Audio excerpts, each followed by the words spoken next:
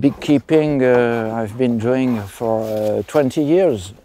Here we are in the forest, and the only flowers we can find are the flowers of the trees.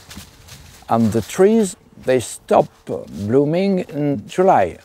So it's difficult for the bees to store a lot of honey for 6 months.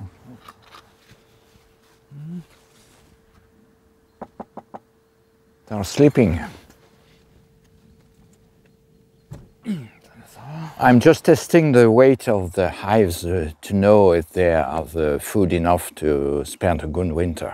I know that 100 years ago, this area was a very good place for honey harvest. The landscape was different. It was only moorlands with heather, and now we are in the forest. We have no more crops, no more peasants. Flowers collecting is very poor. So it's more difficult now to collect honey. Celle-là, ça va être tranquille, elle n'a rien fait. Rien du tout? Et la ruche est quasiment vide, donc...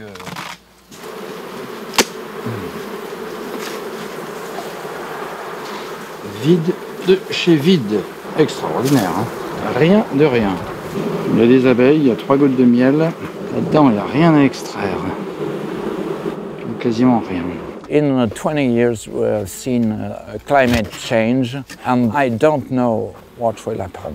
For the forest, for the trees, for the crops, what kind of summer will we have? What kind of winters? The bees are not used to very hard weather.